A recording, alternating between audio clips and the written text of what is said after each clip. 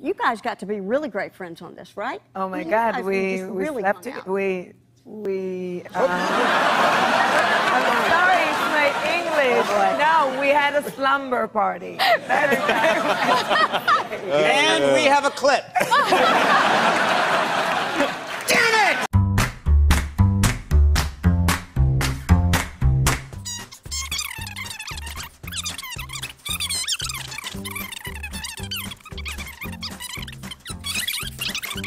And that made me feel so good about the fact that you're playing talk.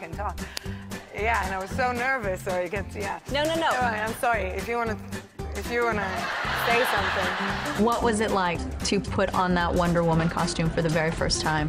Tight.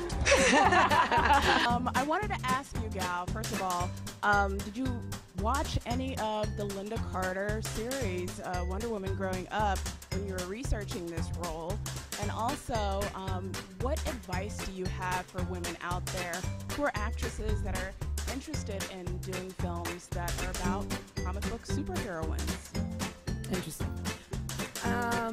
The first question was, I'm sorry, I'm so jet lagged. No, I was too young to watch the Linda Carter TV show. I was -5. If you want to be original to the story, the Amazons used to have only one breast because it was in the way with the art and the error. Is that true? The original, No. they only had one breast? Yeah. I'm confused. I'm so confused. So eventually, after many creative conversations with Zach, we decided to keep them both and just.